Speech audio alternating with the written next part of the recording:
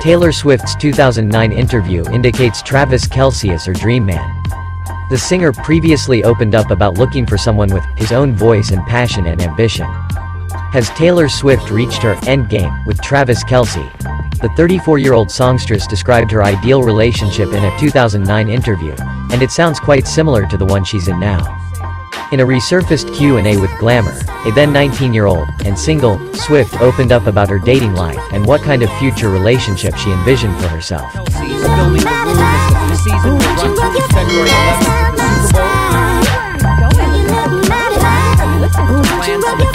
I don't date a lot, she said at the time. It's always going to be long distance, even if I date the boy who lives next door to me in Nashville. I'll be flying to see him and flying him places to see me, she continued. It feels like it would involve more scheduling, and I already deal with a lot of scheduling in my life.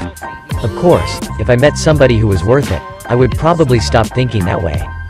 As for the type of person she was looking for, Swift said that she was more interested in confidence than having an equal level of career success.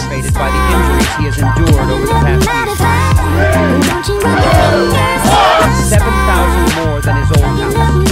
I wouldn't want to be with a pushover who would let me make all the plans and have all the control, she shared. It's really natural for me to go into planning mode, but I'd rather be with someone who has his own voice and passion and ambition. Swift also addressed her big picture plans for decades down the road. As far as my career goes, I hope I'm still touring.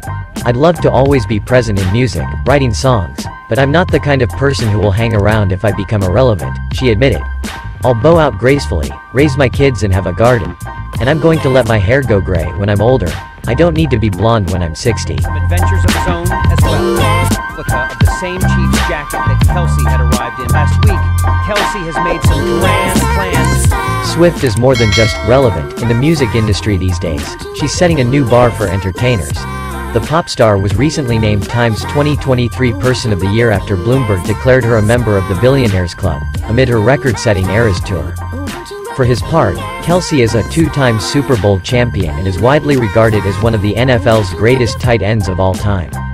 While on break from her tour, which resumes in February, Swift has been a mainstay at Kelce's games. She has attended a number of the Kansas City Chiefs matchups since she and Kelce, also 34, went public with their relationship in September, flying between her home in New York City and his in Kansas City, Missouri. She feels calm and a song about your relationship. When you say a relationship is public, that means I'm going to the back. She has also appeared at games in East Rutherford, New Jersey, Green Bay, Wisconsin, and Foxborough, Massachusetts. In November, Kelce traveled to Argentina while on his bye week to support Swift on her Eras tour stop. The jet-setting couple has also spent time together in New York, famously making a surprise appearance at a taping and after-party for Saturday Night Live. That's what we can convey.